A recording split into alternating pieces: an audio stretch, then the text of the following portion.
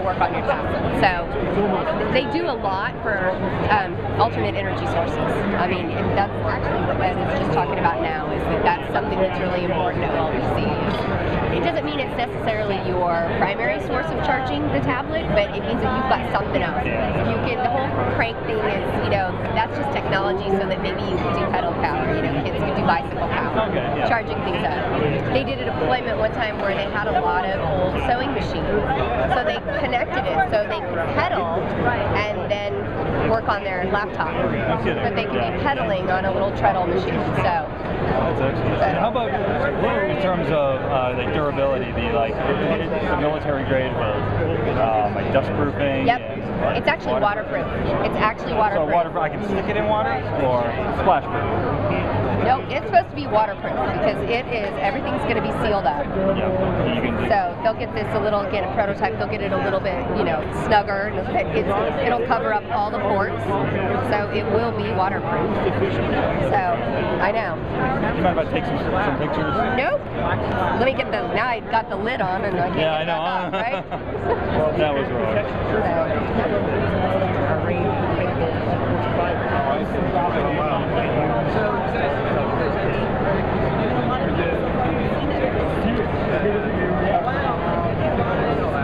You get a picture of the back too? Yeah, and then we get to do up the solar panel. Yeah, just let me know. I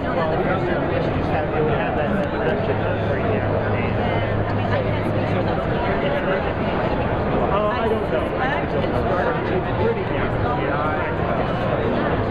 Perfect. Can you get just a picture of the side, some of the sides?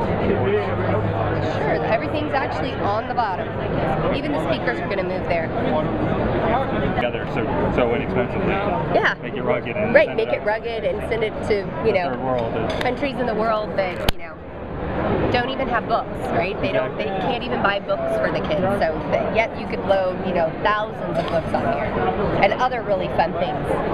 So, you know, they went from, in the laptop, they went from a 5-watt power consumption device to 2 watts when they went to an ARM processor. Wow. And that's what they need, right? This is, obviously, we've just talked about solar panels and, you know, bicycle power and all of that. I mean, the less it takes you to recharge a device, the better it is for the kid that gets it. About a minute ago. Let's see. Okay, so here was our. That would be great because it would help keep costs. So this is pretty fun. Okay, let's see what I have to get 2/3. Oh well, that's good. Isn't this really fun because it's using the G GPS? Yeah, we didn't see that before. Okay, what? Oh, 2/3 again? Maybe because I didn't do it so well the last time. Here we go. So it's a bouncing soccer ball, yeah. Oh, okay. That's pretty cool though. That's fun, right? And I sort of failed at the Turtle Graphics app, so I think I need to get a tutoring lesson from Ed on that one.